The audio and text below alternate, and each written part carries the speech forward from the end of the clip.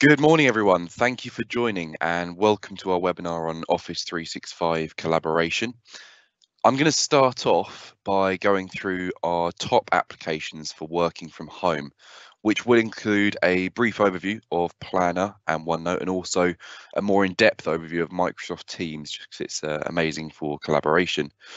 This will be followed by Alex Waterton with his tips and tricks Office 365 session, which will be more of a training session focused around Word, Excel, PowerPoint, and Outlook. If there are any questions during my section, these will be answered in an email response following today's event. With Alex's, as it is more training focused, he may be able to answer questions live. To start off, I'd like to give you a little bit of information on who we are and what we do. So we are ADM Computing. We're an IT services and support company based in Kent, covering London, South East and further. We were established in 1984. That makes us around 34 years old now. We have 70 staff, 3/4 of whom are technical and service delivery teams. We are also a Microsoft Gold partner, and our competencies involve not only exams, but actually deploying the technology. So we're really living and breathing this stuff. We are a highly rated partner with many other industry leading vendors, and we are security-wise ISO 9001, 14001, 27001 and Cyber Essentials Plus accredited.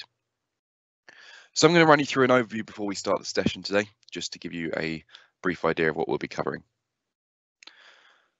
So I really want to drill down into the collaboration and working from home side of Office 365, given the current situation. So I'll be running through Microsoft Teams. What is Microsoft Teams? Chat and Teams. The admin-centered demo, so this will be more into the administration side and it won't be super technical just because of the variety of viewers we've got today. We'll also be going through Skype for Business, an important announcement on that. We'll be going through some features coming soon with Microsoft Teams in the next few months. A very brief overview of Microsoft Planner and OneNote, just to explain a few other further collaboration options you've got with Office 365, and then I'll pass over to Alex Waterton from FKeys for his tips and tricks session. So with that said, what is Microsoft Teams? Microsoft Teams is a chat-centered collaboration powerhouse. It allows for calling, conferencing and meetings. You can work with your team, whether they're internal to your organization or external. With Teams, you'll have the access to the integration of content, applications, including Office 365 and third party, and persistent chat. So that means all of your conversations in one chat, in one place, so nothing gets missed here. In short, Microsoft Teams is your single pane of glass. Let's now talk about the chat and team chat features. So this is Teams. This is usually the landing page when you open the application. And as you can see, it's a clean, simple interface. You do have your tabs on the far left, and I'm currently in the chat section. In this screenshot, I'm in a group chat with 3 other colleagues. And again, this really shows the collaboration opportunity you're getting with this. You may have also noticed a message in bold. This simply means it's unread. Now, if we do move into the Teams section on the far left, we can see the teams I've been added into. Currently, in my demo team and in the general section, in the chat section is where I view the team chat, which I've set up with an RSS feed of BBC News at the moment. You can also share files in the files section, and you can also integrate Office 365 and third-party apps into the team by selecting the plus button. At the moment, we're using a team to communicate with the engineers responsible for us working from home. So this is really useful if we need any help or support, or they need to make any announcements to the organisation as a whole. And also one more thing to note is the external on the end of this channel. So we have Microsoft 2020 events planning, and then we have brackets external. This shows to other colleagues of mine that this chat will include external members of the team. So these are people in different organizations who we've invited into this channel of the team. Just means that we can be secure by not sharing any files that may be confidential to our organization internally. So how do you access all of this? Well, you can access your single pane of glass anywhere. You have full support across platforms and devices. Teams is currently available on Windows, Android, and iOS, so you don't have a lack of options here. Most importantly with Teams and the whole Office 365 suite is that you can ensure you are secure when you're using it. And on this note, I would like to give you a brief overview of the admin side of Teams. Now, as I said at the start, I won't dive too much into the technical side of things, as we do have a variety of viewers watching, but the admins will know how this can support them with their daily duties. So let me jump into an example administration center here. So this is for a demo company called Contoso Electronics. This is just a space where you can train and learn how to use the admin center, which Microsoft has set up. So you have a few little bits on the dashboard here. You have user search, you have user activity, you have your organization's information and some training sections down here. As I said, this is just the dashboard. There's so many more features down here. So if we jump into Teams, we can manage our teams and teams policies.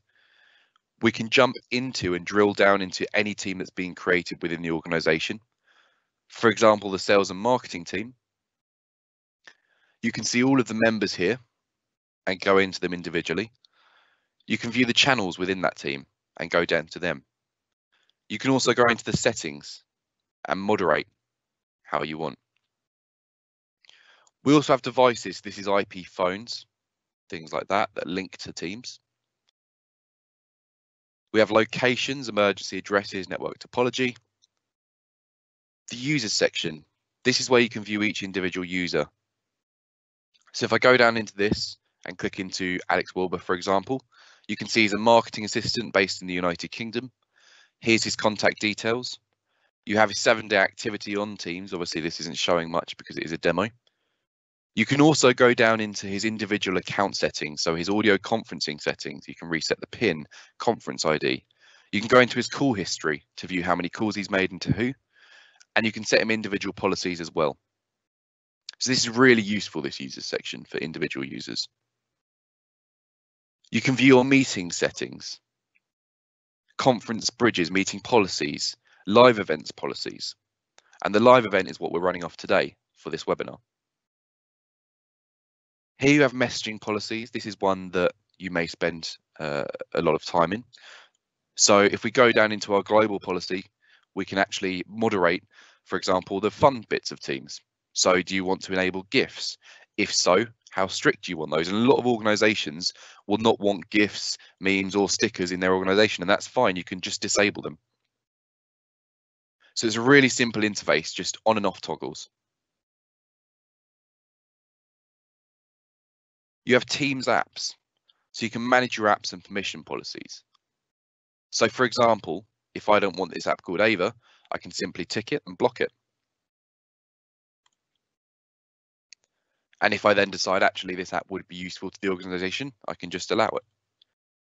And this means that individual users and teams can install these applications within their team. You have your voice settings, so you have your dial plans, routing, phone numbers and policies and things like that in there. And there's so many more features in this admin center that you can access. Your org-wide settings. You also have the Skype for Business legacy portal. And on that note of Skype for Business, I would like to just make a quick announcement on that. So Skype for Business online end date was announced at the end of July 2019, and it will be ending July 2021. Skype for Business on premises will be continuing, with Server 29 Suite was announced this year. It is time to begin planning now for this so that you have a smooth transition. Now, finally, let's talk about some exciting new features coming soon to Microsoft Teams. So we have custom background being combined with the current background blur feature. This is already rolled out to some locations and means you can put an image behind you, just like you're in front of a green screen. This can be really useful if you're in a busy background environment. If you're at home and you want to look like you're in your office, you can do that. You also have hand raising that allows people to raise their hands in meetings to notify others in the meeting that they'd like to speak. So that means there's no more interruptions here. It means if you're in a big conference call or in a sales meeting or a marketing meeting, you can simply have users raise their hands to notify others that they would like to speak. There will be even more messaging extensions coming to Teams soon, such as forms and polls available directly in the chat and Teams chats. And finally, multi-window chat for ease of access to different people, teams and channels. So now we've discussed Teams, let's take a look at another collaboration tool that Microsoft offers. It's called Planner, and I'm going to jump into that for you now. So this is my Planner home, and this is called the Planner Hub. Here I have my business development team and marketing to-dos, and if I scroll down, I've created one for this presentation called To Do.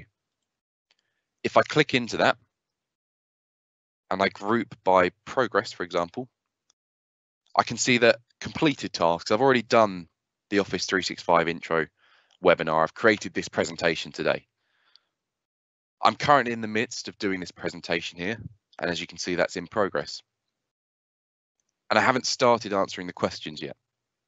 And those questions will be answered in an email following this presentation. I can also change the priority of these. So I can mark these as urgent, for example. We can go right down into the start date, due date, notes. We can add checklist items and tick them off individually. We can add attachments like files, spreadsheets, pictures, anything you'd like, and also display them on that task in the dashboard. You can add comments here. And if you have other members of the team inside this planner, then they can add comments and you can communicate like that. You can even color code your tasks and you can rename these colors as well. You don't just have a list of tasks here. It's not just a simple to-do list. You also have charts. So this shows how many tasks you've done, how many you've got to go, how many tasks in your bucket. And the bucket just means the total of tasks in that planner. You can see your tasks on the right panel here, and you can see the priorities. So that one that's urgent here, you can see that's in the urgent section. And I've got one in medium that needs to be done as well. You have members of the team. So at the moment, it's just me. But if I were to add other members into this, you'll be able to see a whole list of members there. You can even look at these tasks as a calendar view and see what you need to do on which day. So you can see how useful that could be for many organizations and many teams in the working from home environment. And now we've taken a look at how you can manage tasks more effectively and efficiently. Let's take a look at streamlining your notes in OneNote. So again, I'm going to jump into the app here. This is OneNote. And you can see that I've opened my demo notebook. You can have multiple notebooks in this section here. I have my personal one, which I use for my notes, my to-dos, bits and pieces like that. I also have our marketing team, which is a collaboration notebook. So this means there's many people in that. And I also have this demo notebook that I'm in now. So for example, if I name this page in the notebook, Demo 1, and let's say I have some notes on this and I want to add another page. And I want this page to be called Demo 2. But I actually want to make this a sub-page of Demo 1. You can promote or demote ranks like this, so you can add this into this. So now we've got a sub-page for Demo 1. You can even collapse these and make a drop-down. Now, when you're actually taking notes, you can click and add text anywhere.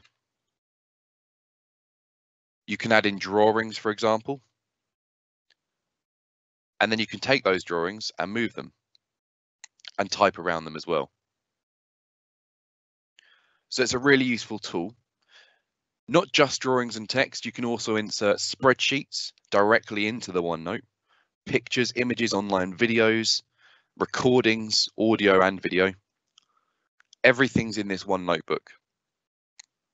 You also have sections up the top. So I could call this marketing. And I could call this collaboration, where I work with my team. So OneNote's got a lot of features, and I definitely don't have enough time to go through all of them today.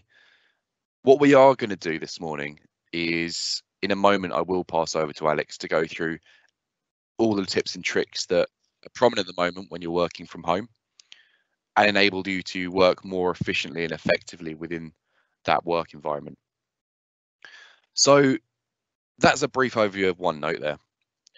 And this morning we've had an overview of our top 3 Office 365 collaboration apps. I will now pass over to Alex from F-Keys to discuss some top tips and tricks that you may not have known about. But before I do, I'd just like to say thank you everyone who tuned in today, wherever you're working from at the moment. And if you do need anything, feel free to reach out to us on the number on the screen, or do shoot me over an email where I'll get back to you as soon as I'm able to. And thank you once again, everyone. Stay safe. Thank you for tuning in, and goodbye. I'll now pass over to Alex with his tips and tricks session. Right, good morning everybody. Welcome to the tips and tricks session from ADM. I'm just going to call up a couple of bits and pieces to go through here. Starting with this one here.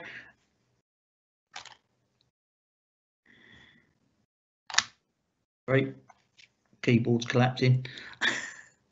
My name's Alex Wolston. I'm a Microsoft certified trainer and I partner with ADM, but my company is actually F-Keys Limited. So generally when we're working from home, because of the current situation, what we've got is a big drop from a great height for a lot of companies. Generally within the office, obviously the concentration is around Excel, Word, PowerPoint and Outlook. However, now we've actually all been forced to almost all go home and start working. The power of the likes of OneNote, Teams, Planner, To-Do, Task and Forms has come into its own. And one of those things that spring to mind for me is that when we actually do this, if you consider where you were with Microsoft Excel, Word and PowerPoint, when did you start using these Office applications? And you might have started as far back as Office 2003, where shortly after that we got introduced to Office 2007 and a new ribbon approach to using Microsoft Office. This was a little bit of a culture shock. Because people didn't realise or the new interface and didn't like it, they couldn't find anything from there. But what's actually happened is obviously the change was to enable the likes of the other devices, tablets, phones and everything else to be able to work together in a more integrated fashion of using Office. And the Office documents changed from DOC for Word to DOCX. X being extensible markup language, which allows the portability of documents across the devices and applications. But what I'd like you to think about is that wherever you started your Microsoft Office journey, if you go back and find the one that you think you started with, since 2003, October 2003, we've had Office 2007, Office 2010, Office 365, where it came predominant with some online applications as well, added into the mix. And then we got to Office 2013, 2016, and now we're on 2019. And obviously Microsoft Office is developing that even more, and obviously more versions will come out in their date. But what I'd like you to ask you is, in today, how differently are you using your Office applications today than you did when you first started to use Microsoft Office? The truth of the matter is you probably are not using it that differently. So what can we do? Well, here with Microsoft Office, what I'm going to do today is I'm going to introduce you to some features and functions that you might know about, you might not know about, but you will find that unless you include part of the training, then you end up doing what you always do every time you come into work. So here we're going to be looking at Microsoft Word. Now, as I'm going through these, I haven't got my chat window open for the webinar, but if you do have any questions, please feel free to type any questions as we work through. into the chat window. Christian will pick that up, and after each application, if he finds any questions there he can throw at me, I'll try and cover them after each section so that we can deal with those there and then. If you do have any questions or we miss any, then please feel free to email Christian and he'll forward them to me from there on. So let me look at the open Microsoft Word element.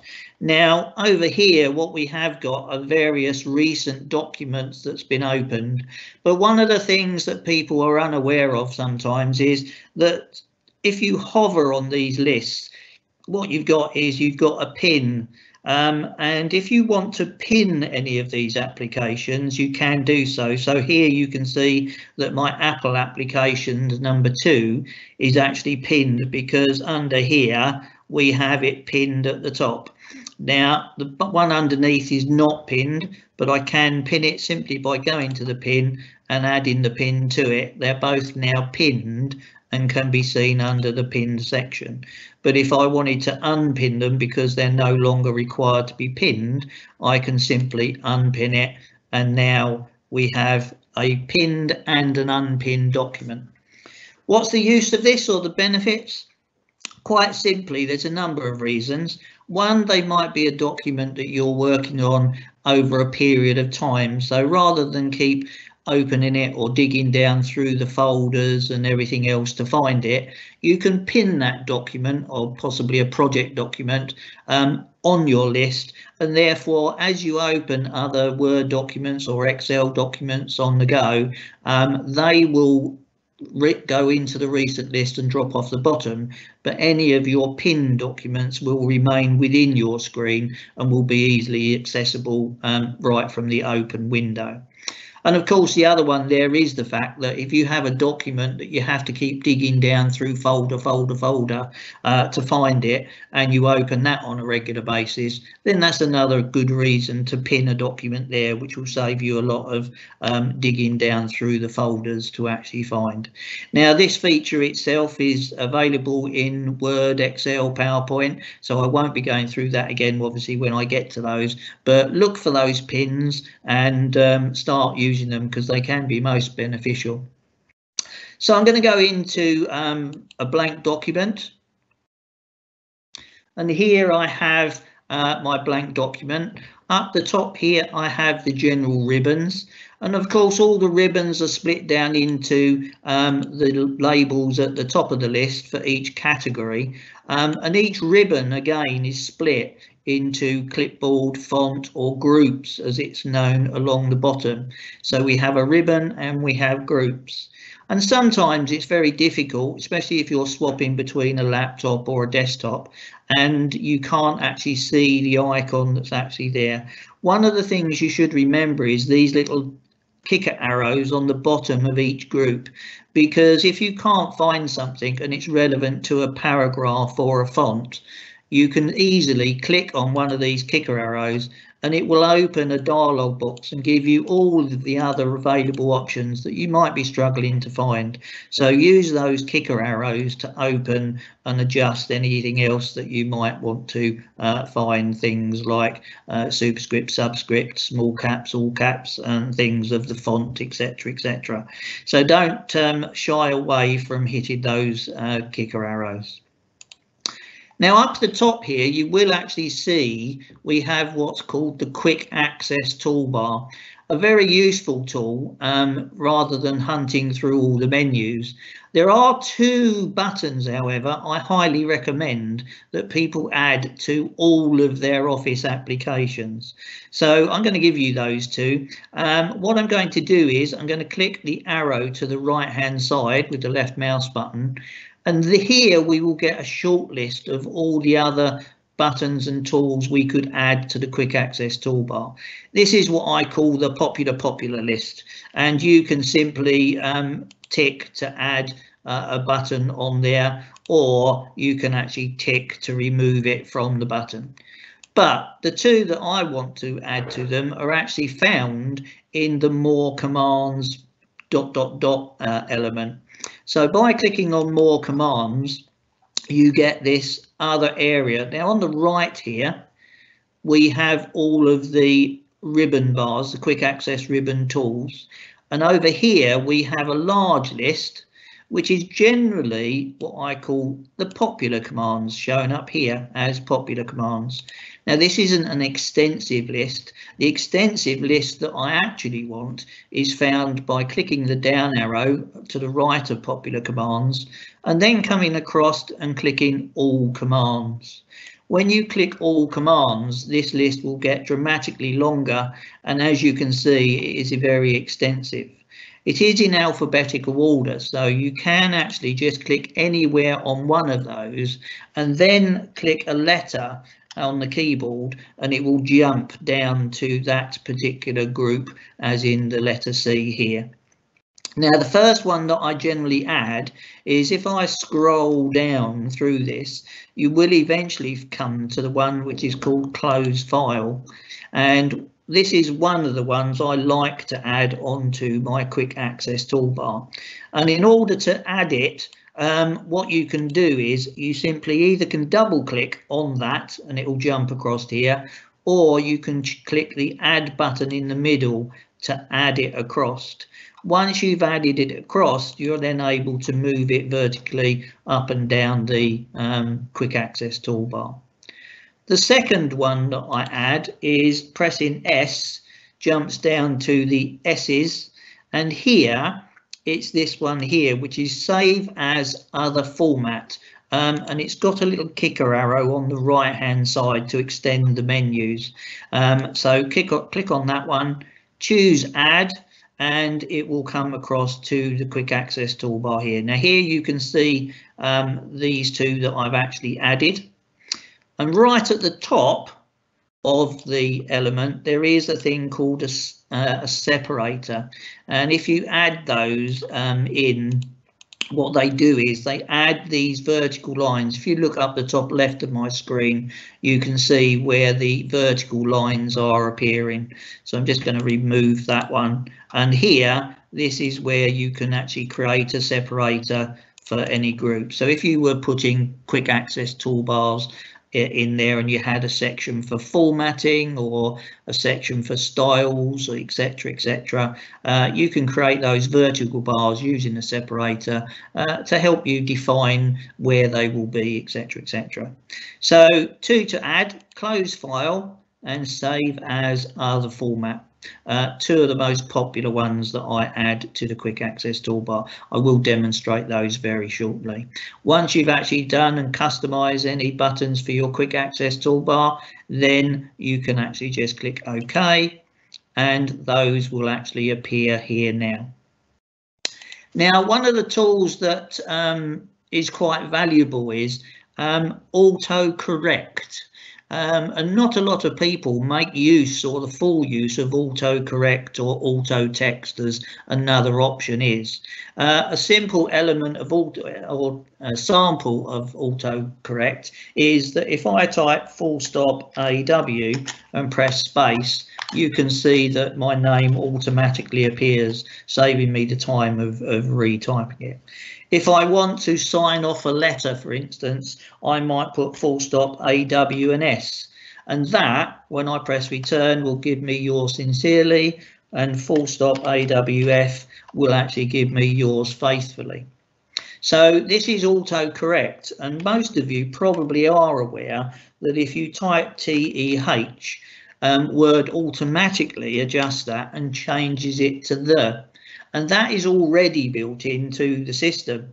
But in order to add something, you might want to type in. So if I put in Alex Smith and then highlighted this, I can now go to the file menu and go to options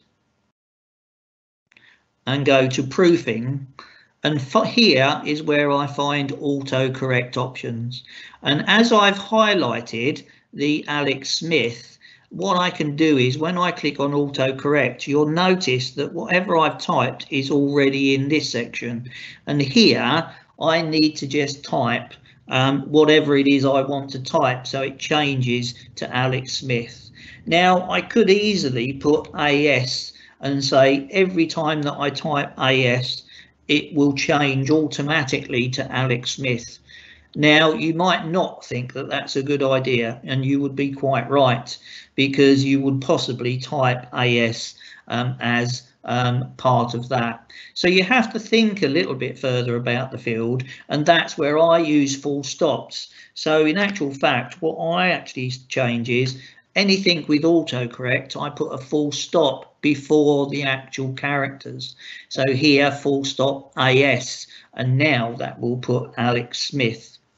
So if I now choose add and say OK and OK, and now when I type full stop AS, it gives me Alex Smith, but I can comfortably type as, and it will only put as.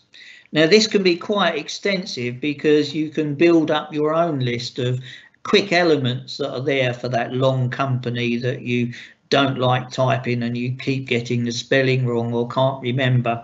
And you can add even more. It's not just simple text. You can actually go full stop would help if I spelt it right, details, and that could actually put in your full address, all the company details, telephone numbers and things right the way through. So please feel free to use autocorrect for anything like that. Now there is another section whereby if I do, over here on the right, when we actually go through, you can actually insert, and there is an element for quick parts, which is elements and things. So on the up with that, what we can do is add what's called as auto text, and auto text is large bits. So I'm not going to go into great depth of this one because I don't want to cover everything all around one thing. But here's an example. If I type equals format, it will tell me that there is an auto text feature there. And if I continue to type, it would ignore that. But the fact that this little box has popped up is telling me, do you want to insert the auto text bit? And as I do, if I just press enter now, what I actually get is a number of pages. And as you can see, there's a large number of pages. So whereby some people sometimes use templates and things, auto text can actually be one of the beneficial things for elements like this. Okay. So here I have my document and I've put in some auto text, and now we're back into Word.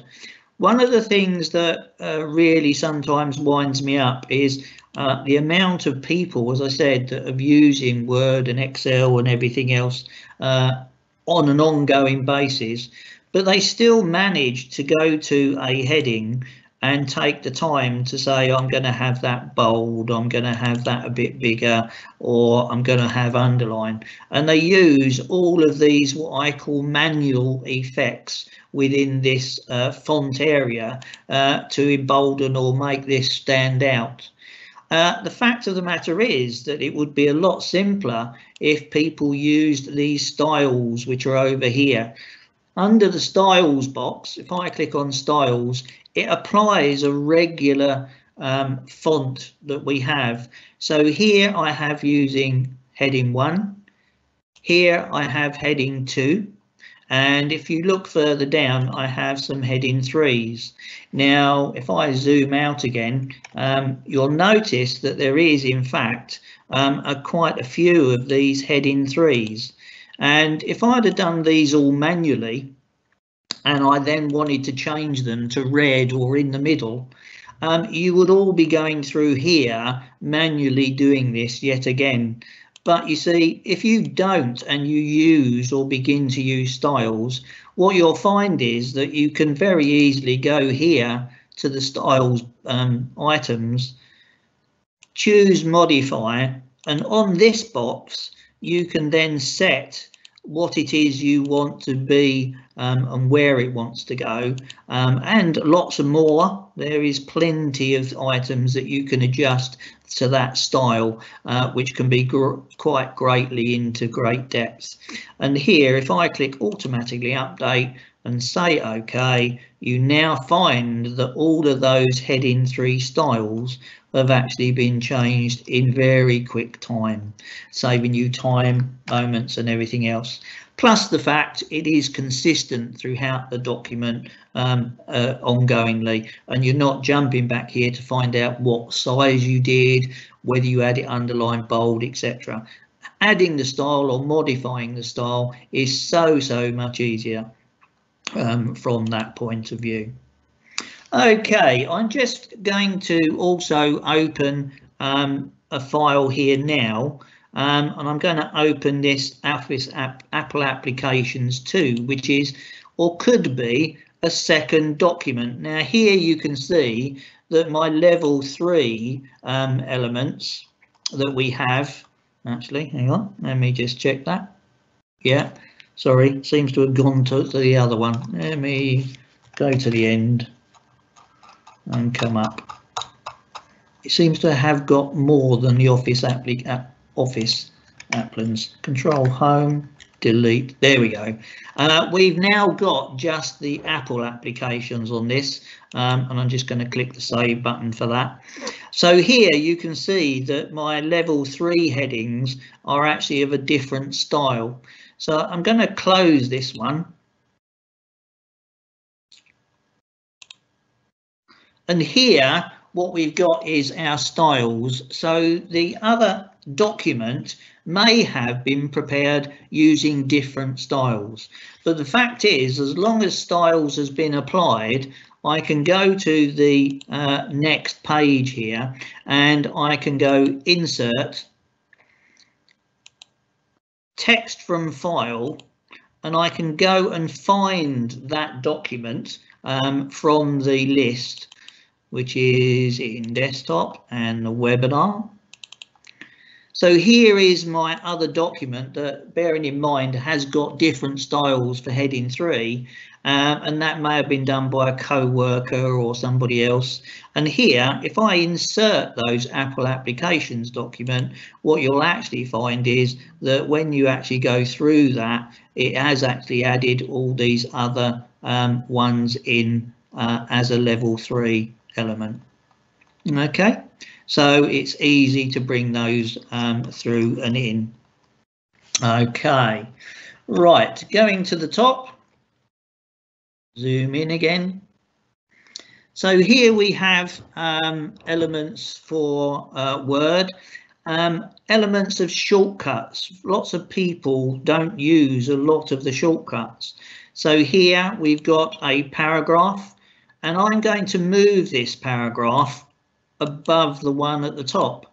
And most of you would probably do it by cut, copy, paste, etc. But what you can do is, if you're in the paragraph, you can simply do Alt Shift up arrow, and there I have just altered and swapped those over.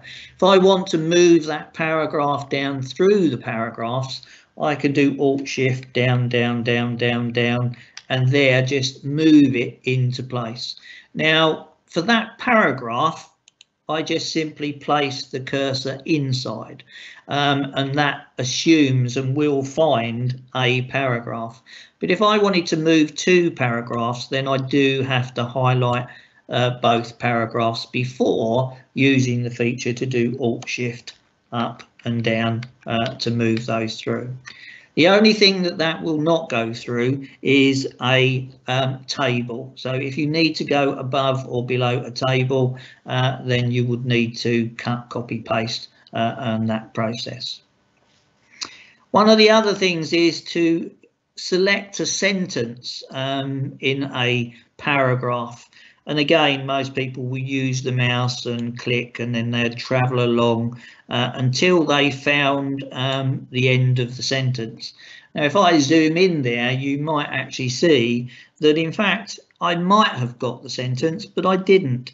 In fact, the full stop afterwards is not included, etc. The spaces are not included, which is important when you want to move a sentence.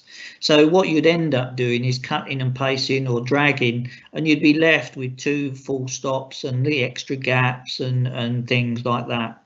So the easiest way to actually collect a sentence is actually to hold the Control key and then simply click into anywhere in the sentence, and that will help you select the entire sentence, the full stop and the spaces afterwards. And this is because if I now want to move that, I can click and drag and place it at the beginning of this paragraph, and when I've moved it, all of the spacing where it's been removed from is correct. And not only that, because the full stop and the space afterwards have been selected, we've got the correct formatting here at the end as well. So again, picking the control key, clicking in a sentence, and then we can actually move that sentence quite easily across. Nothing stopping you using cut and paste in that process, but selecting is quite a valuable tool for that. Another element of selection is that when you want to select something, your screen disappears very quickly up or down, and this happens in Excel as well. One of the easiest ways of solving this problem is to place your cursor at the beginning where you want to start your selection, and then simply scroll through your document until you find where you want to finish. And holding the Shift key and clicking at the end, that has now selected from the point where you started, place by placing your cursor, all the way through to the second click while holding the Shift key. Now you can again cut, copy, paste, or move that in the normal way that you would do to get it right, but you're not chasing the screen trying to find or line up with the elements. Okay, right, so I'm going to save this document just by clicking here and call it demo 1. I'm just going to save that into documents.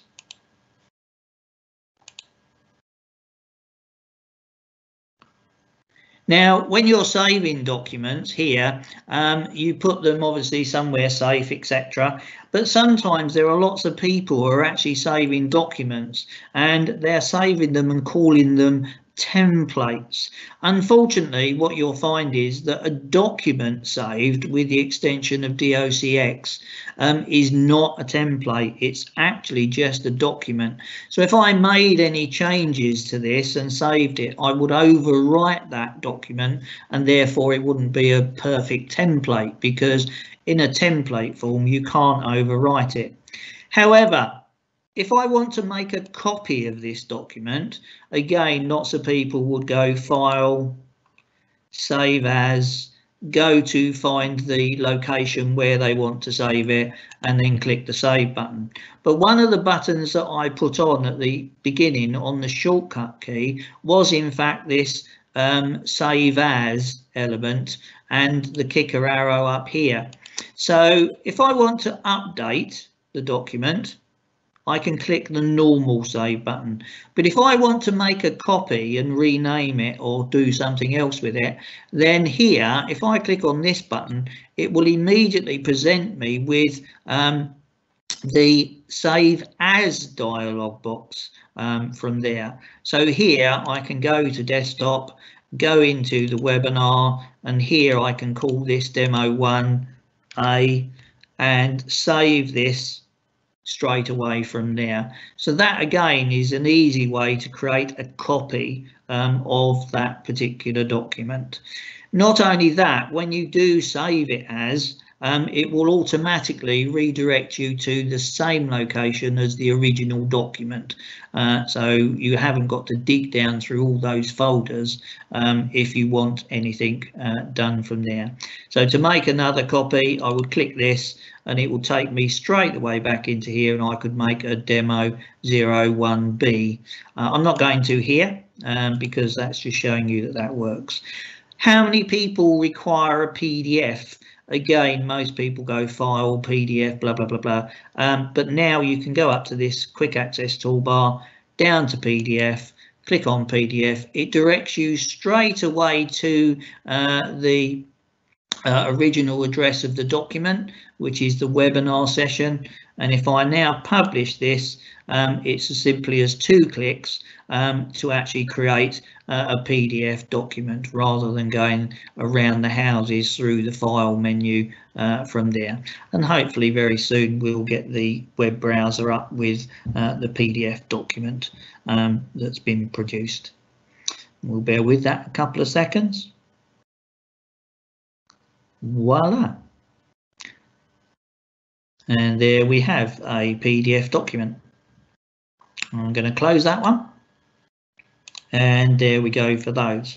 Lots of things around here.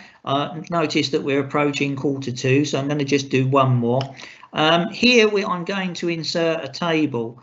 Now when you're inserting a table, please don't insert more than 3 or 4 rows when you insert a table. I know you might want more rows, but please don't. And the reason for this is that we should run through what I call the basics of tables. Here I have a table. It's 4 columns, 3 rows wide. And the first thing that I tend to do is there's 3 little rules that I add to my tables and get people to remember. And that is to take the first row, so highlight the first row, and under the table design element, come across and choose layout.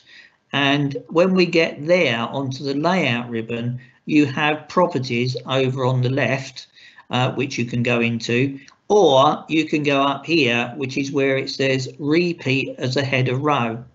So if I click on repeat as a header row, it means that if this table ever gets to the bottom of the page, then that as a heading,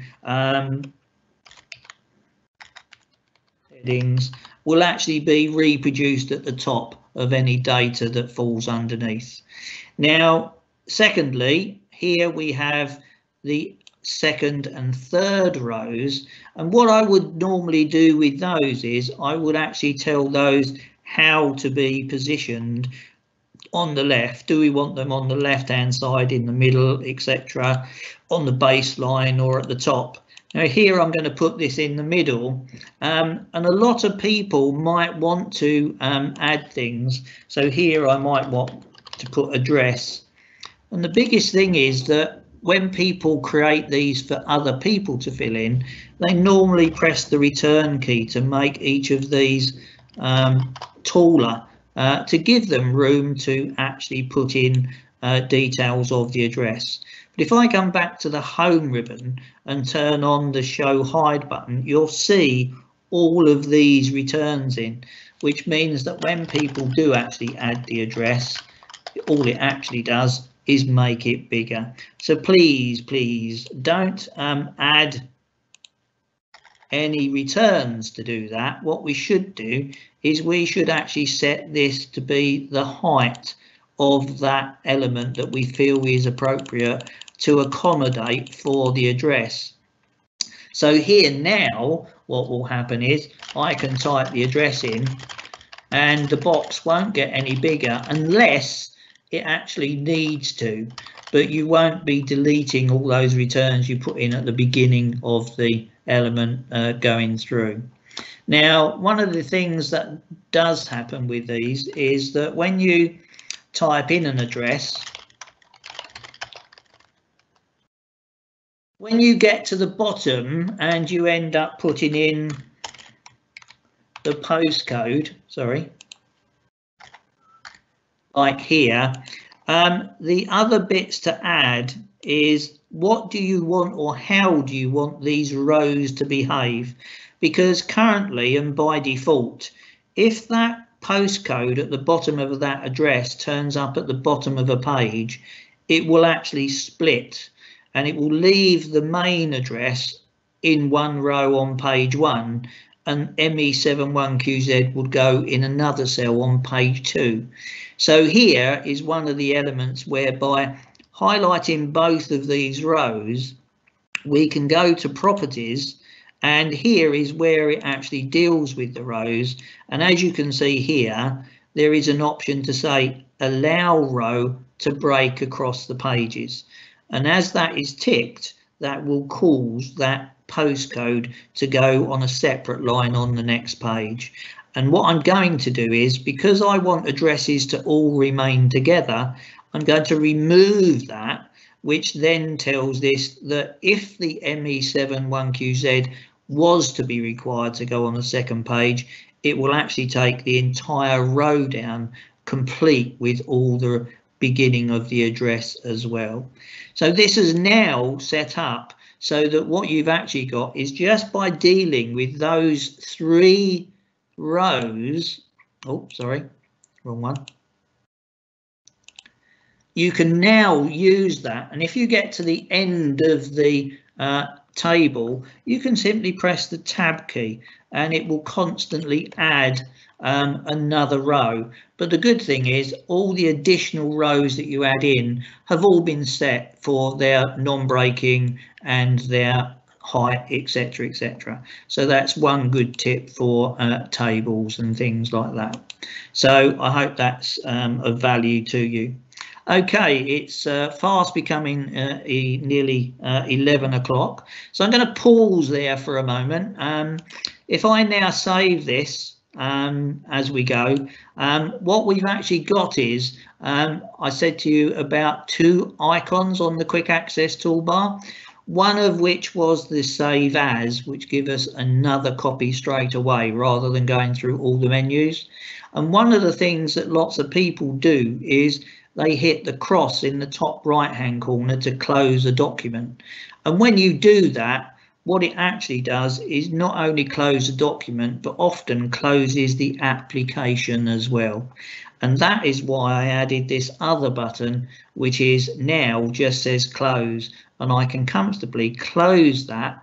It will close the Word document, but leave Word open for me to use for another document or open another document from there. So I'm not having to reopen the Word application. Okay, so that's where we are at the moment. Now we're going to just take a few questions there if there's any in the chat window. I'm going to open up my Teams again. And Christian, is there any questions in there at all in the chat window? Yeah, we do have a few questions. Okay. If I start with Pauline's question, which is where can I find the thesaurus word? In thesaurus, okay. I'm going to have to minimize that again. Thesaurus word, Control N, new, etc, etc. Equals grand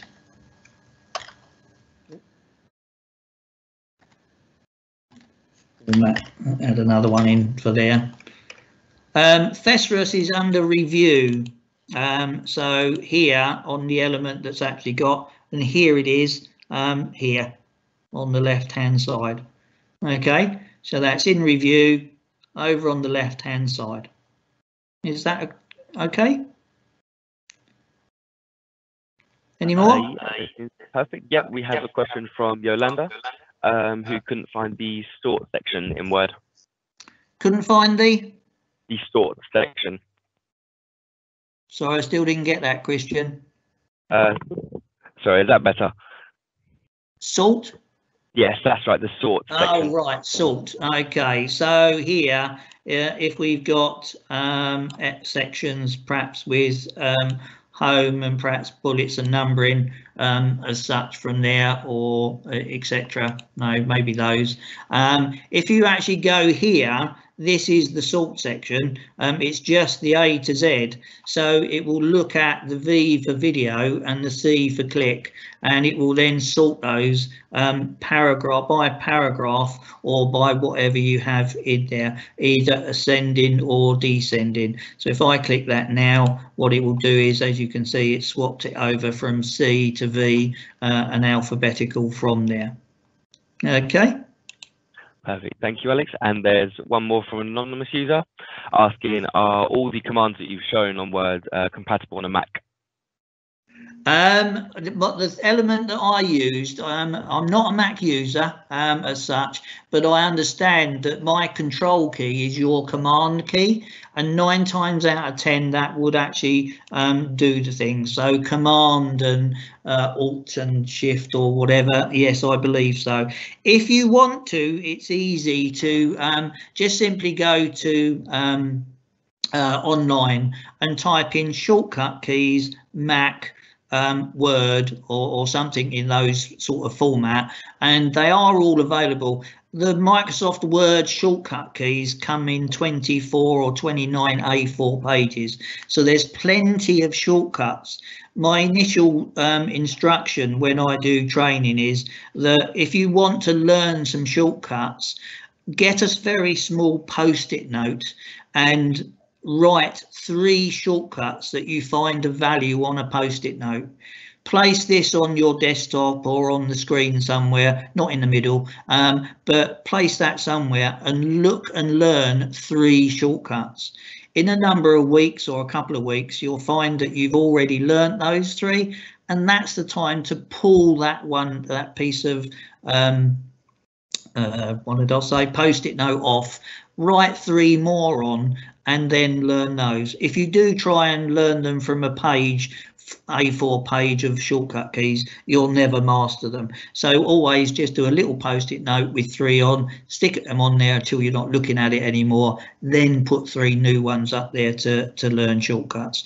The other way of seeing is that if you've got it, it might be the same in Mac, I'm not sure, but if you do go to anything, then you hover, you will in fact see that the shortcut keys get displayed when you're actually on a command, etc. From there. Yeah, so here that one hasn't got any, but there you go. Yeah, some of those that you have, Control V, etc. Yeah, so look for your mouse wherever that's hovering to also get some shortcut keys. Any more? Perfect. We've had a response from Yolanda. Thank you, Yolanda, saying there is no A to Z section anywhere on the toolbar, on Yolanda's toolbar. There is no A to Z. A to Z on the toolbar. So that's on the home ribbon. Yeah. So drop me an email, Yolanda, and you might need to check what version of Office you're actually using. Are you using the online version as opposed to the desktop version? That might be a reason for that. If you're using the Office 365 online version, which is one alternative. I'd have to check that one, of course, but principally it's generally here. It shouldn't remove it unless somebody's actually removed it manually, which I doubt, but we can have a look. Quite happy to talk after the seminar, one-to-one with that. Okay. Perfect. Thank you, Alex. And we've had a question coming from Gordon. Thank you, Gordon, saying, is there a button in Word that you can click on to upload a document directly into OneNote? Into OneNote. What we have down on OneNote, there is a button that you can place on your taskbar which says send to OneNote. Let me see if it's here. I haven't used this for ages. Microsoft Office tools.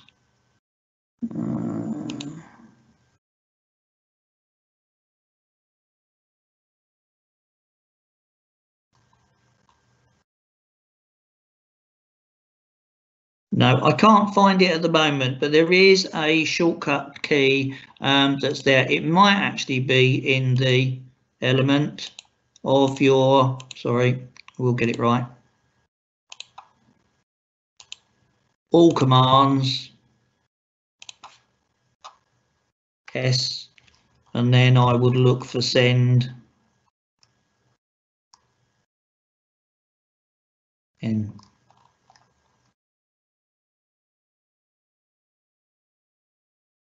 So it doesn't look like there's one in this particular bit, but I'm pretty sure there is a button that can actually go down here, which you can switch on somewhere in OneNote. For that, I think I'd have to look deeper for that. Any more? Yep, we have another question coming in from Pauline. Thank you, Pauline. Asking, if you work on the desktop version, does it automatically sync with the online version? It depends on where you're parking it, because if you have parked it on your OneDrive or your SharePoint, then it will all automatically sync up from those. Unfortunately, the various places that people store items, etc., everything revolves around obviously an internet connection. But if you've actually set it up, and this might be a techie question more than my question, but yeah, 9 times out of 10, if you're syncing your My Documents to your OneDrive, then they'll automatically sync. But I do know that, i.e. things like desktop, etc., no will be the answer, because normally within an organisation, they have the techie guys, such as ADM guys, to set that up so that it syncs directly from their My Documents, which ends up being their OneDrive or their SharePoint depository. Perfect, thank you, Alex. And a question from Joanna asking, what's the best way to get a video into OneNote?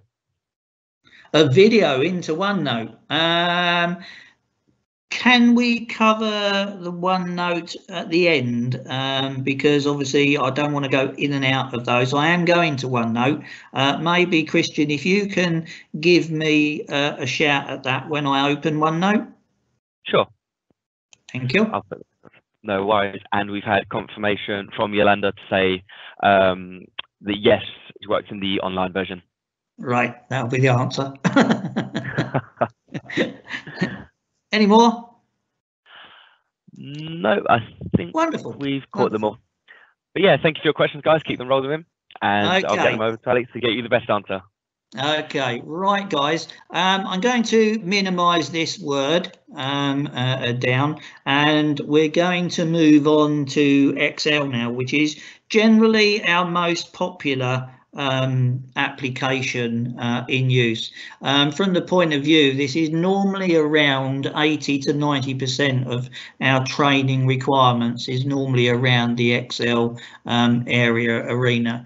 However, with our current situation, Teams has obviously come a leaping over the top of that right at the moment due to precedence. But it is one of those things that we don't know how we use them. We just use them the same as we always do. So here you can see all my pinned elements, etc. Same as it was with Word. So I'm just going to go straight into a blank document here.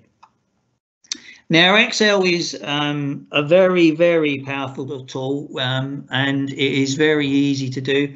Again, I would highly recommend go to Customize, More Commands, add the 2 commands that I've said. Here they are up here: save a copy and obviously close, etc. There are a few more that I find very useful in Excel to go through.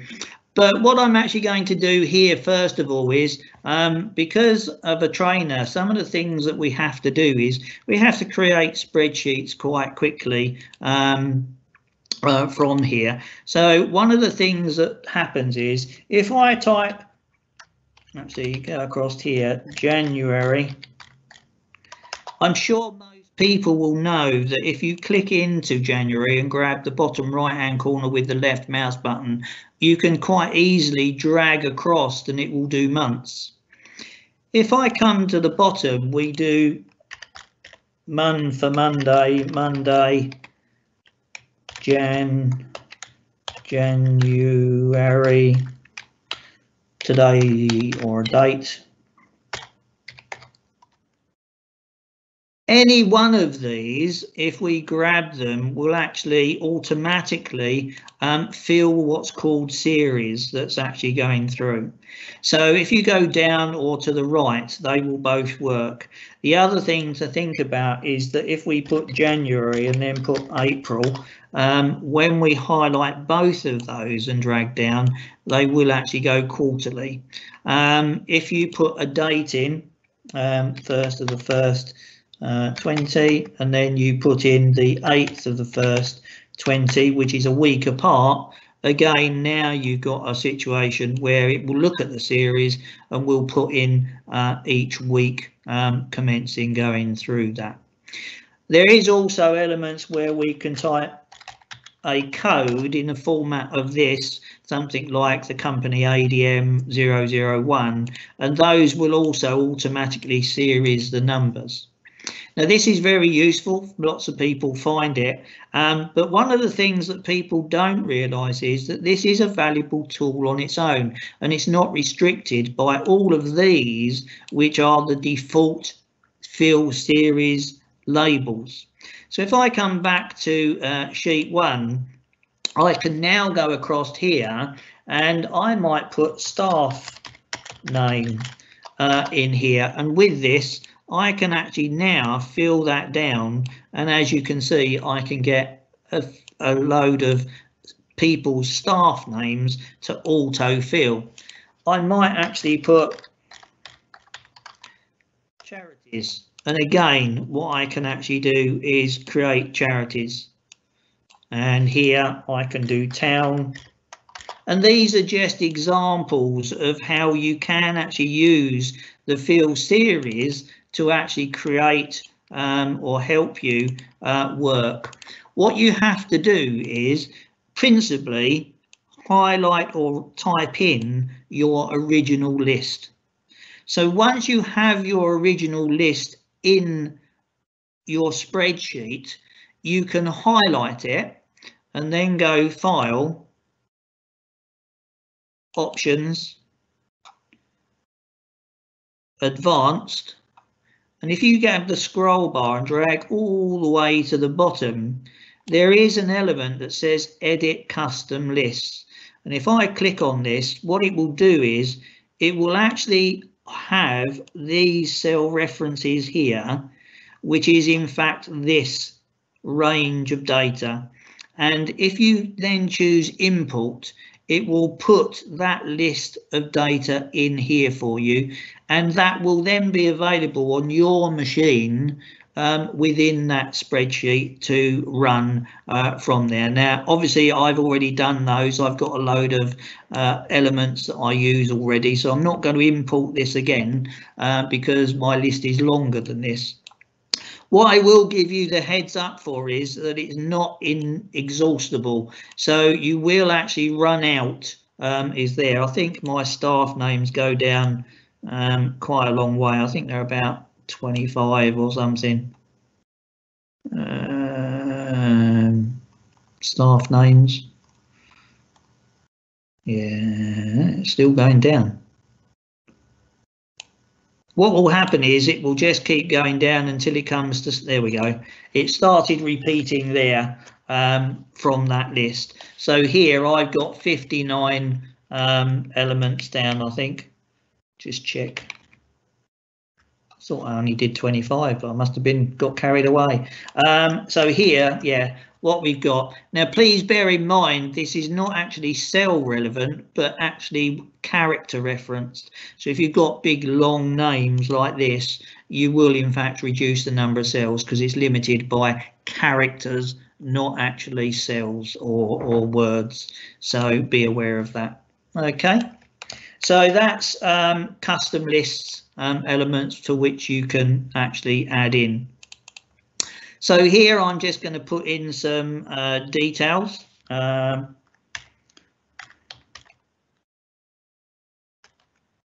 here I put in some numbers. Fairly easy to do. I'm going to highlight these figures and change them so they're all 2 decimal places. Now, when we look at a spreadsheet, lots of people again are using these, and one of the things that we did in Word was the fact that when we did Word and we're creating spreadsheets, lots of people were using these manual tools to be bold, italic, underline, font size, etc. If you're going to go down that route, you're doing the same thing as you did in Word. So my advice is obviously go here, choose your headings, and over on the right here we have cell styles, which means that we can actually go through and say, oh, okay, I'm going to use this one here, 20%, as a headings. And if I created another sheet of that with those, what now happens is I've got 2 sheets with the headings on. But if I then change that style, right mouse click and modify, if we had those throughout the rest of the sheets, maybe in our book, then we can change them so the font is actually red and bold, etc. And now we've actually done that, and it would apply that across all the sheets that you do, rather than doing them manually and then trying to copy the formatting across. So again, think about using styles when you actually do that if you're creating a sheet. I'm going to use Control Z and undo those at the moment because there's another element to this. One of the things I always tell people to be very wary of is that when people do the auto sum at the top, if I go across here and say auto sum and click that, it highlights the range it thinks is suitable for adding up. Can I please highlight to everybody, please, please, please, please, please check your formulas that they are in fact doing the correct range, because autocorrect is one of the biggest problems that causes errors within spreadsheets. And the reason for that being is that if there is an empty gap and you've got a very tall range to add up, if the other element is out of sight and you quickly think, oh yeah, auto sum done, what you've actually found is that it's actually stopped short, and therefore you've now got an error. And if you dragged that across, you'd only end up adding these up and not including the top. So when you do auto sum, please use auto sum, check the formula that's actually been applied so that you can actually reassess it and correct it if necessary, and make sure that your figures are correct. A very true fact is, another element is that when we do something like this, we might have something like a column for reference, and in that reference there might actually be a number for somebody. But you see, if I go over here and this is totals, again, clicking the auto sum would in fact see the reference number and therefore include it. And now this is a scenario where we don't want that, because it's a reference number for the person or the individual or the company, and it really should only be adding up those figures as opposed to the references as well. So be very cautious of the auto sum. Just make sure you check it, because you can let errors slip in very easily. I'm going to delete this one that's actually here, and we've got totals. I'm going to delete the one down the bottom. Office 2013 came in with some added features. Lots of people still use the auto sum, and I'll have a guess that probably 90% of attendees today are using the auto sum. But you see, there are elements here whereby if I highlight the range of numbers, I now have this little kicker corner at the bottom here, and if I click on that, this is the quick analysis tool, and if I go to totals, I can very easily now add the sum row, the average row, the count row, a percentage, or even a running total along the bottom. So here I'm going to do sum a lot. Actually, I'll do average along the bottom here, and if I come to this one and go totals again, over here we only see the sum, but if we click the arrow to the right, it extends to do all the verticals, and now you can see that I can actually run the same formats across there and easily do the sum total for those. So very easy to do now, and making the auto sum a little bit redundant from there, and it also solves some of these elements in here that we would have had issues with from that. So please feel free to look out for this quick analysis tool to do some of your figures and everything else.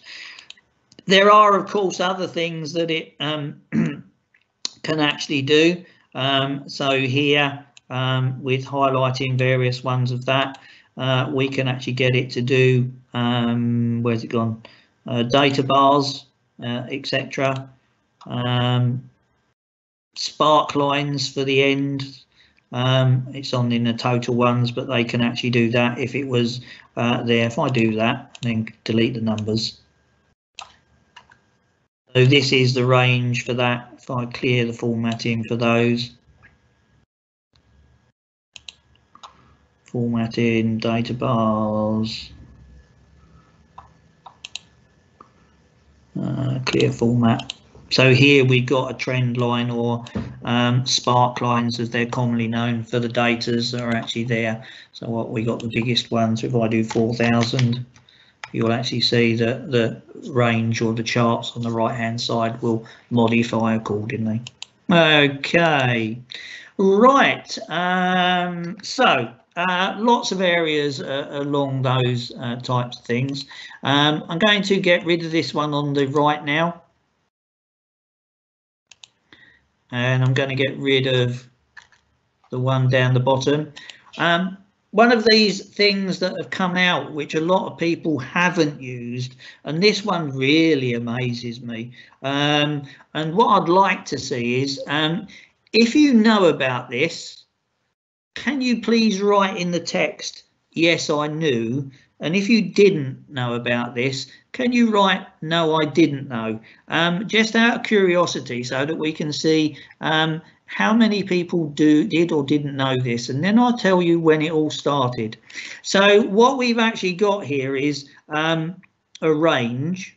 And if I go to the home menu and I format this table as a table here, I can actually create this as a table, and this is the range that we've got selected. This is saying that my table has headers, and if I say OK, it's now formatted that as a table. Now we've now got contextual ribbons up here for table design, and I'm going to go across here and put sales 2020, press return to name the table.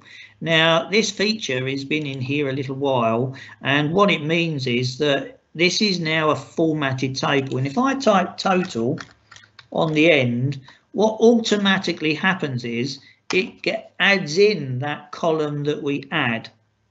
Now normally when you do a auto sum, something like this, what it would do is you check the auto sum, and when it's OK, you would get the result and then have to grab the bottom right hand corner to fill that series down or the formula down.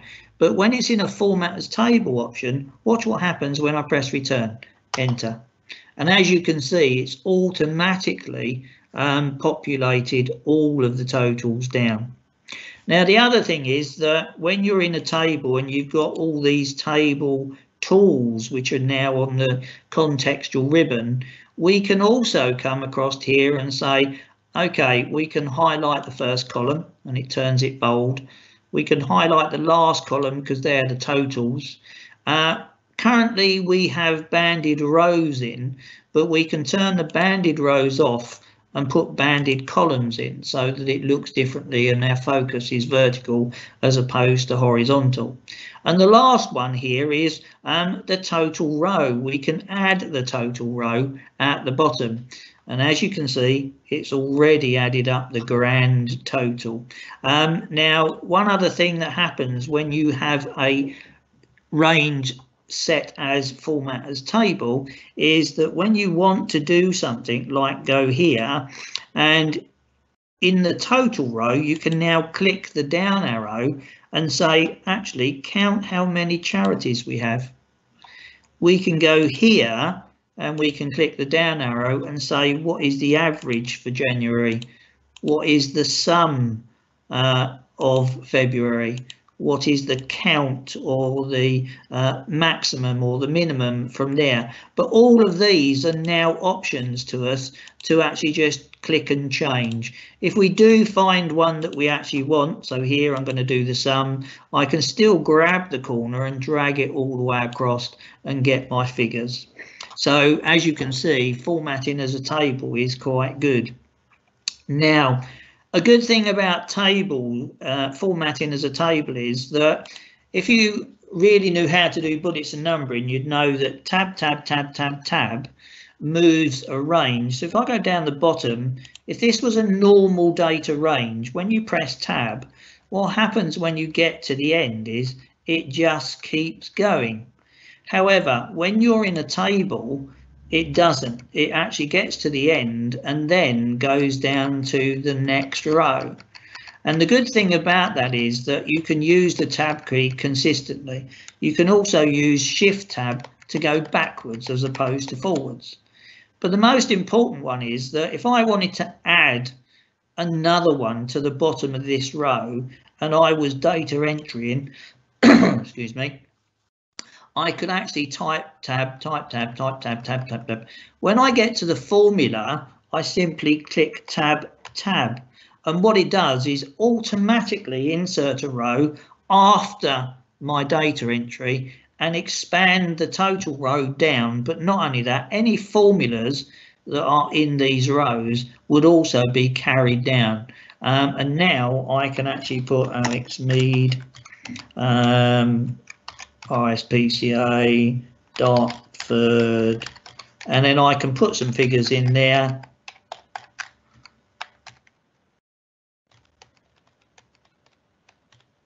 Tab and carry on as normal, just using that as data entry. Obviously, if you want to remove them, you do need to use your right mouse click and delete. And if you want to insert them in the middle, then you do use your right mouse click and insert from there. But the good thing is, as I said, all your formulas are automatically being carried down and you don't have to remember to fill those down as en route. So format as table, a very useful tool and very easy. The other good thing about that is that you can be anywhere on your spreadsheet, and because and as providing you've named it, and they're not all called table 1, 2, 3, 4, 5, 6, 7, 8, 9, 10. If you do want to go to a table, you can simply go to the left here, click on the named range, which in this case is the table, and it will take you immediately back to that. So it can be used as a navigational element as well, if you so wish, from that going forward. Okay, so that's one of Excel. So here I'm going to put table, name it. I'm going to move on to sheet 2. We've already got some of those. Now, one of the things that happens is lots of people have formulas, and they have very long formulas that actually come up. And in the workplace, it's normally somebody, just one person or a couple of people, who are writing these very complex formulas. And one of the quick tips I have for this is, if you are one of those people, when you start typing, so if I type equals index, we start getting, put it right, match. Yeah, open bracket. You start seeing all these elements here, which are the functions and features that actually follow through. And sometimes they're not very helpful for people to follow, because they still don't know what the lookup value is, lookup array, etc. So one of my tips is, when you've actually typed the formula in, what you can do is actually create it so that here, if I do equal full stop, might be index. There we go. What I've actually done is I created an autocorrect here, Let me move it over here so that it's easier to see. And in fact, what I've done is I've redone it so that it puts equals index and then looks at the part of the formula, and I've written in the areas there. So index is the step 3, the results column. So here I'm going to put in this one. And then I'm going to go match, which is step 1, the lookup cell. So I'm going to put that in there. And then step 2 is the lookup column. And I'm going to look up those. And here, by typing in a little different wording as such, I can actually put that in. And if I now come to here, Control C, and paste that in there, now you can see that we've actually got this looking up, and the formula that I actually used was an autocorrect one again. And if I go here, full stop index, I've actually put that formula in, and it helps people in these elongated formulas if you can type something that's meaningful to actually find them, and then they have these to do. So another quick tip there as to typing your formulas in and then creating a shortcut autocorrect to help people put the formulas in from that. Okay. So yeah, very useful tool to run those through. Okie doke. Let me get rid of that one. Oh, sorry, get rid of that one. Now back to our format as table. The other thing that happens just by and by, I've just recalled, is that if you actually applied the data filtering on here, such as here, if this was a general data table and not a format as table, if I was to create a filter by selecting just a variety of these, doesn't want me to choose any. When you filter them in place, any of the grand totals, which I forgot to tick, where is it? Oh, I haven't done them. Didn't add the total one in. Sorry. Let's undo that.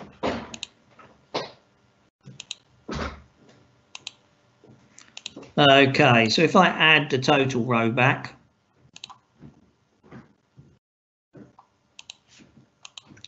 I know what's wrong. It's because I'm doing it here. Should be doing it in this one. Sorry about that, folks.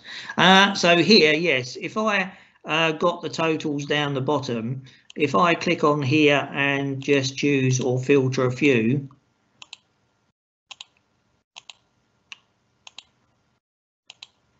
and filter, what will happen is this data has been a subtotal of the filtered list. But if it was this one, which is next door, which is not a format as table, it's just a data set, when I do these in here, if I filtered those, then what would happen is it would actually just give you the grand total still, because it will still be looking at those others. Actually, again, forgot to do the total run.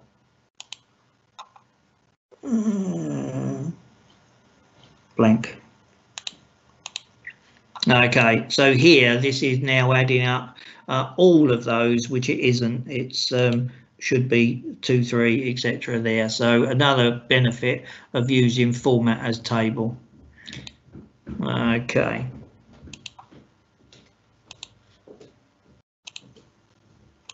Okie dokie.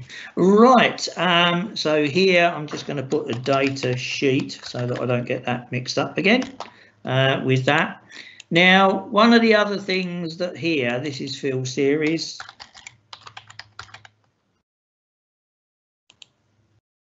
New sheet. And here what we've got is a whole host of sheets running across from left to right. And if we've got these 15 or 20, most people will use the arrow keys to move from left to right. So here they would use these arrows to move or transfer between one or the other. The actual easiest way of actually doing that is if you take your mouse cursor to the arrows and do right mouse click, you will actually get a list of all of the sheets within your spreadsheet. And now you can just simply double click on it to go straight away to that particular sheet. So double click and it will jump. So when you've got a long list of tabs down the bottom, please don't use these arrows.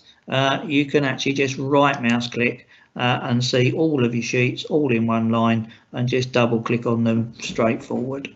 Okay, how are we doing? Right, we're around to half hour, so that went very quickly, didn't it?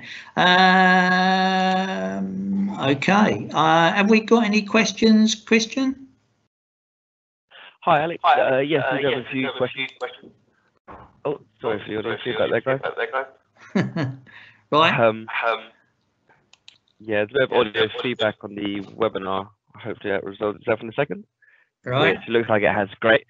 So the first question from Eva, asking if you could just explain again how to create the cell with the bars based on the numbers in the row. Say that again slowly. If you could explain again the part where you create the cell with the bars based on the numbers in the row. Based on the numbers in the row. Data series, as in... Ah, right, yes, with you. Okay, right, so what we have here, if I go to this one, what we have is a range of numbers, and this is what's commonly known as a insert slicer, spark lines. This is here under insert menu. So these are called spark lines. Now, when I highlight the range, spark lines are in fact in this quick access quick analysis tool, and here I can either have a line or a column running up giving me those datas. If I've got win or lose, so negative values, I could have a win or loss element, but once we've actually done that, here is the spark line. So I could in fact do it the other way around. So if I go into this one and then go insert spark lines, and I'll do a line there, it will bring up this dialog box. So as I've chosen the cell I want the line to be in, I can now choose this one to choose the range in which I want it to gather.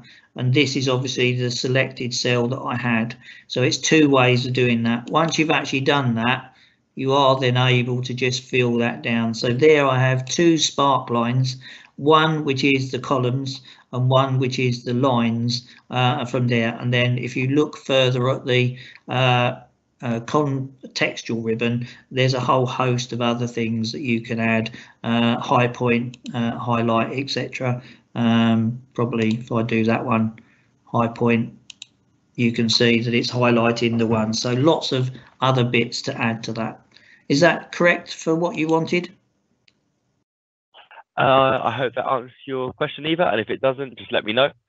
Yeah, thank you for that, Alex. We have a question also from Joanna.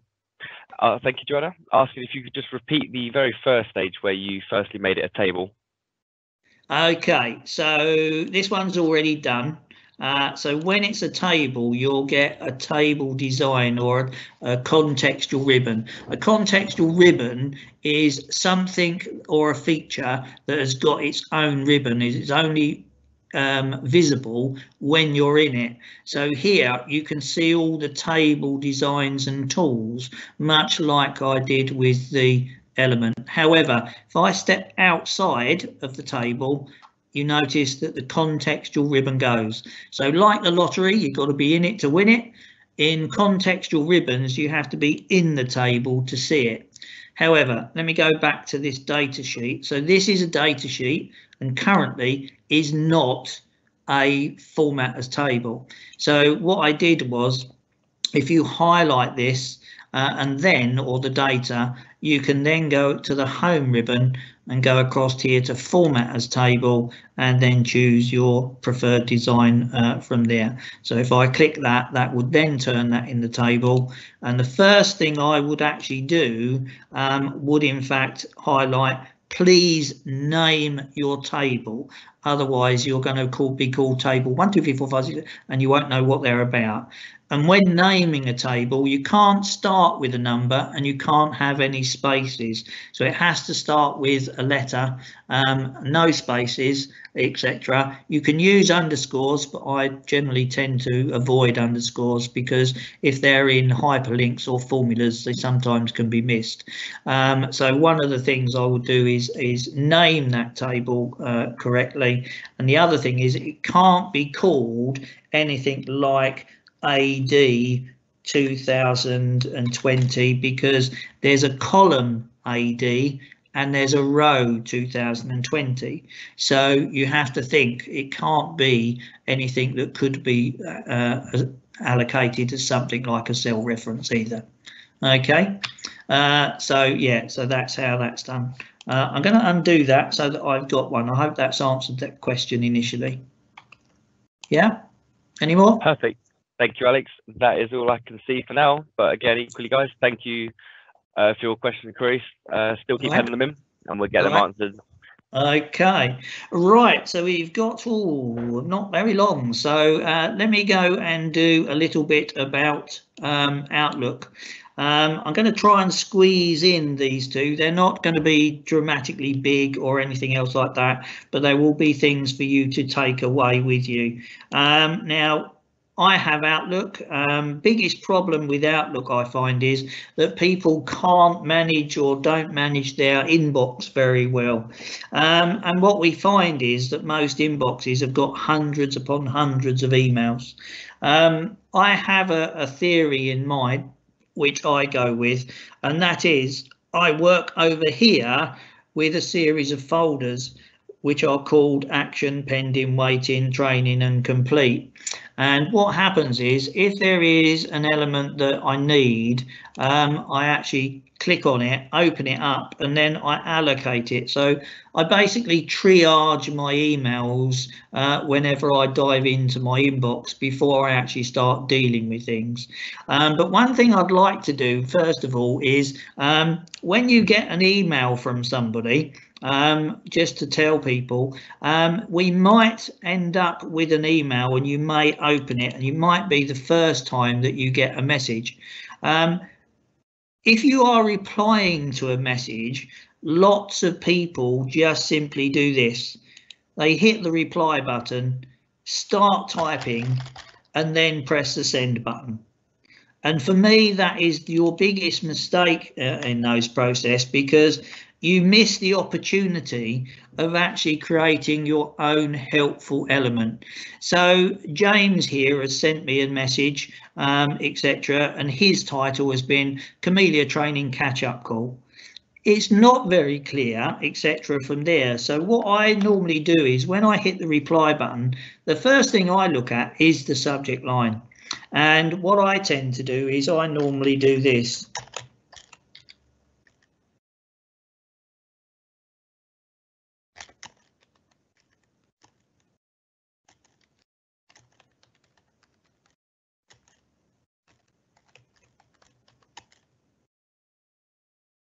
And now what I've actually done is I've actually replaced the subject matter to initially put the recipient's name. I've then put a vertical line and my own name and company, and then I've put in brackets what the call or what the email is regarding, because then when you fill in the details and say send, what happens is that heading actually arrives on the recipient's address, and immediately, without even opening that, they get a clear message that it is for them. it is, and they see immediately who it's from, myself, my company, and hopefully when they put those two names together, whatever you put in the subject matter gives a clear definition just by looking at the subject matter, what it's all about. Now I'm hoping that when I send that back to James, he does just hit the reply button, because that will then come back to me and again give me still the same information saying, yes, it's James from ADM to me, and it's regarding Camellia training or whatever from there. And that will go back, and it will then easier to identify emails just from the subject matter rather than having to open it and dig a deeper into those particular questions. So that's my first tip, is always think about modifying the subject matter on when you do hit the reply buttons. And the answer to your question is, does it break the conversation? No. If you're doing a reply, as long as you are hitting the reply buttons all the time, it will retain the conversation emails of people going backwards and forwards. So that is only broken by someone starting a brand new email. Okay, so over here I've got emails, and here if I also said to people when I want to triage my emails, I basically move them to a folder, I mark them as unread, I categorize them, and I put them as a reminder. If I had to do that for every email I did manually, it could well take me a long time. But you see, I use these as my triage, and what I actually do is up here there's what's called the quick access toolbar, and through these you can actually see what we're actually doing. So here, if I click on this email of Kalis, it's already complete, etc. So yeah, once that's actually done, I can just simply say okay, complete, and now that has been moved across into this area, and it's already done and put in that box. So on the emails again, workplace, if that's an action one, click one and it goes across there, and as you can see it's marked it as unread, and they're in there, and it's categorized and flagged for reminders through. So all of my inbox, I create these various ones to move them into particular elements. So what I actually happen is I can focus directly on the action ones that need to be done immediately, then go to pending, which is the second category to be looked at, and then obviously waiting for somebody else to get back to me. Anything to do with training goes straight into training, and complete is the ones that I actually put in complete, so that later on. Now lots of people say to me, well, why don't you just file them in your folders? Well, I triage my emails at the beginning of the day and put them in this list, but what happens with all these during the day is they get moved to the completed folder.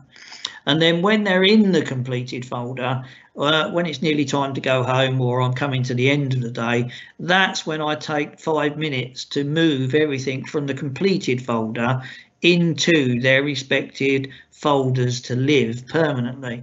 And what that allows me to do is also just give me a refresher at the end of the day of all the work that I've actually done, in case I've missed something like, oh, I was going to send James that course outline or something like that you may have mentioned and thought about. But it also helps you focus on moving those emails directly to those particular files and folders. Okay, so how do we create those quick steps? Well, principally what we have here is up at the top we have quick steps, and if I go down to a new quick step, and I always go for custom. And this, please explore quick steps, not for my triage or for anything, but just for the purpose of using a quick step for whatever you can think it will work for you in your working day. So here I'm going to call it training demo. And the reason I put a number by it, I'm going to put number 8, I think, here, is that once you've actually named it, you can tell it to, i.e. move to a folder, move to training, add an action, choose an action, mark it as unread, add an action, categorize the message. And if you've got the categories, you can ignore it. So I'm going to call this one action, add an action, flag the message for a reminder for next week. And you can carry on doing all these. Now, if I just add an action and call this up, here you can see all the various things that you can allocate to this one click. So you can reply to a meeting, respond with a new message, forward it, reply to all, create a meeting, etc., etc. You can add 3 or 4 or however many you want to this one click to create. I'm going to bin that one because I've done everything that I want to. Now, I normally keep the quick steps down to 9, and the reason being is that at the bottom here we have a shortcut, which means that if I want to apply those particular quick steps to emails, I can actually use these shortcut keys. So if it's going to go in action, I will do Control-Shift-1. If I'm going to put this in training, it's going to be Control-Shift-8. So I'm going to allocate Control-Shift-8 to that. I can put in here demo training, and anything that you type in this tooltip box, it will give that when you hover on the respective number or quick step in that list. So if I now do finish, you'll see them here, and at the top you can see demo, and there you can see demo training underneath. But it's also telling me that Control-Shift-8 will activate any emails. So if I now go to here and go to the inbox, this one I can do Control-Shift-8, and that's now been moved into the training, and as you can see, it's been categorized, flagged, and everything else from there. So you could literally go through this list doing Control-Shift-1, 2, 3, 4, etc. Straight away to actually deal that. Okay, so some quick tips there. The other one is, one of the ones that I like is, if you want to actually add a contact to your contacts list, lots of people will open the email and, sorry, close that one. See if this one's got one. There we go. So this is an email, and you might have a list of contacts at the bottom. And one of the things that lots of people do is they copy the details off here and add it into their contact details over this side. And one of the things that I like about this, oh sorry, I closed it. Sorry, folks. The easiest way to actually add something that you have for a contact is to grab the email with the left mouse button and drag and drop it onto the contacts list. When you do that, what happens is it opens a contact window, but it puts the email into the note section. And with that, what you can then do is you can highlight various bits of the notes, and you can drag and populate any of those other details into filling up the elements that goes through. When you're done, you can literally do Control-A, which is the command for select all, delete that, but what you've actually done is managed to populate your contacts easier and simpler going through. And once you've saved it, it puts all those details in. So drag and drop onto your contacts to add more contacts. And can I say that it is very important that you populate your contacts list, because a lot of the applications in Teams and Skype and all those actually refer to your Outlook contacts list for people's names, addresses, etc., etc. So the more you populate your contacts, the more benefit you'll get from the applications across all of the applications. Okay. Okay. Any questions on Outlook? Because we're 10 to already. Hi, Alex. Question? Yes, sorry. We have a question from Mark asking if it's possible to delay the delivery of emails sent from Outlook Online. Not online, I don't believe. I might be wrong in that, because that's a question I've not been asked before. That's not to say you can't or you can. I've not come across it or been asked for it recently. We can check that. It would be in your options.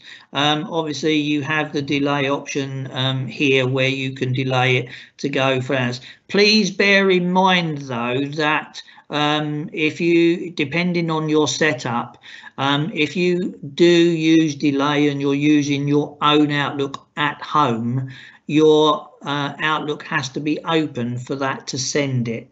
I know people who do the delay send and they've working from home and they've turned their computer off and it hasn't gone. So it has to be on an Exchange or a server base that in order to make it delay. For that reason, I think it should be in the online one, but don't quote me at this time. Perfect. Thank you, Alex. And for Outlook, that seems to be it with the questions currently. Is it? Cool. Okay. Right. I'm aware of the time, folks. So I'm going to avoid PowerPoint if you will excuse me, because there's a couple of other things that I'd like to say based on Isaac's, which he had done this morning, and that is one for OneNote, which is there. This is a very unused tool that is very, very, very valuable. And I think what was the question for this OneNote one was video going in, wasn't it? At the beginning. Yes, that's right. How do we embed videos into OneNote? So here, it depends on where the video is coming from that line. So here you can put an online video, which you then get from YouTube or having another link, etc. My own personal point with video, the same as when it goes into PowerPoint, is that a lot of people link to the video and put it into OneNote and PowerPoint, and then what they do is they get somewhere or other people try to view it, and because of the internet connections and the variables of it, it sometimes doesn't work that well. So for me, I would generally insert the video completely by physically putting that in as an item. So if it was on YouTube, I would find a third-party tool to download it and place it somewhere where you're guaranteed to have, if it's internal, somewhere on your server, so it's easy and running smoothly. If it's on your own, you can put it into Stream or you can put it into Sway and areas like that, but everything runs around. I think with video and audio, you have to be a little bit careful putting them in, but principally here, if it's into that section, make a page, add a new page, call it videos, and then you can insert video, so online video, and then type in the link for YouTube or whatever that you get from it. Or if it's on your file, then you would insert it as an object element from that, so record, etc. So you can get a link to it from there. So here, pick a link, you can go and actually find the video on your server, etc., etc. Get the link from that. That's the best way to put them in. It really depends on the purpose and who's viewing. as to how they're going to go in with that. I think it's a big question. If you've got any queries, I suggest dropping me a line and we can have a telephone conversation to go into more details, I think, for that one. But just going back to these, so here, these are all my books, workbooks that we have, and a workbook is exceptionally good to add to teams. Whereby you can actually share that workbook with everybody, and everybody can have their own section or group and pages along here. And certainly for meetings and things like that, a workbook assigned to a team works a treat. You don't have to keep adding lots of bits and pieces or connectors through the chat or the team or the channels. You can centralize it here and then place that list in.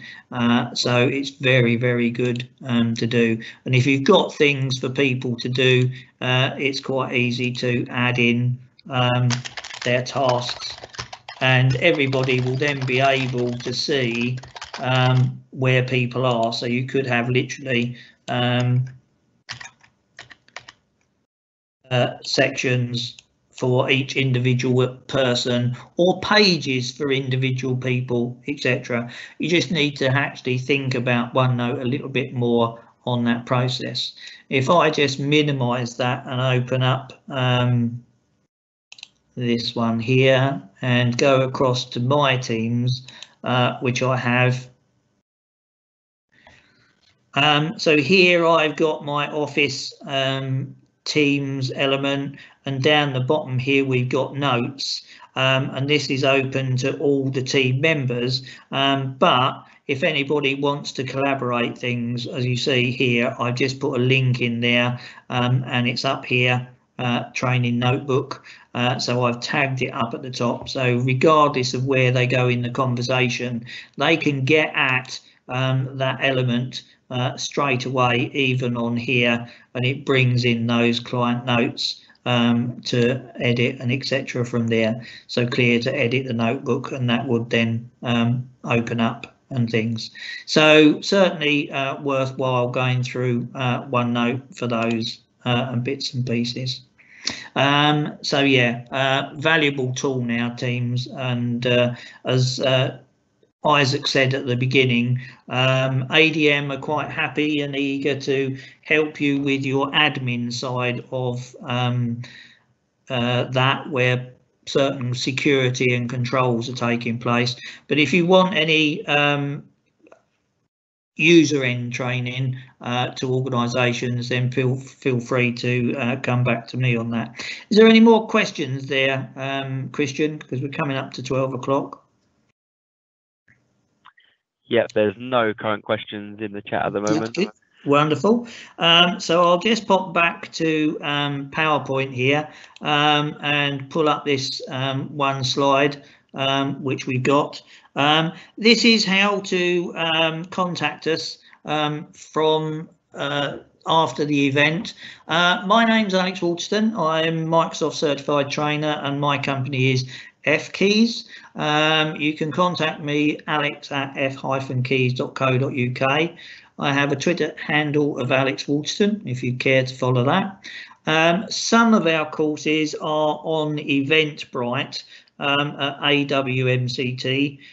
However, I'm also on LinkedIn, and what I would say to you, if you're a corporate organisation, pop along to the Eventbrite, but there is a form to fill in for corporate companies, because we'd rather talk to you personally, because we'd like to make our training more relevant to you and your team, rather than just allow you to just join collaborative courses. We prefer to focus on people for larger organisations, but if anybody wants another course or an avenue for that, then they're online. And of course, if you've got any questions or queries, feel free to contact Isaac for IT support, teams, admin, security, etc., and anything techie. on 01227 473501, and his email is just isaac@adm-computing.uk. And that is really, I think, the end of today's seminar. I hope you've all enjoyed it, and this has been ADM doing their presentation. I think that's it. Any more questions or from here? Hi, Alex. No, I think we're all done. Again, thank you so much, guys, for joining us today for the Teams and Microsoft Office tips and tricks. I will put the future ADM events link in the chat along with ADM's LinkedIn. But other than that, if there's anything from you, Alex, it's all done. No, thank you for attending. Thank you for all those who stand. Please stay healthy and happy and inside and stay at home. But please feel free to reach out to ADM or myself if we can help you in any way, shape or form. We ADM have lots of partners who can certainly cover most of the ground going forward, and look forward to hearing from you. Please give your feedback and we'll be much obliged. Thank you.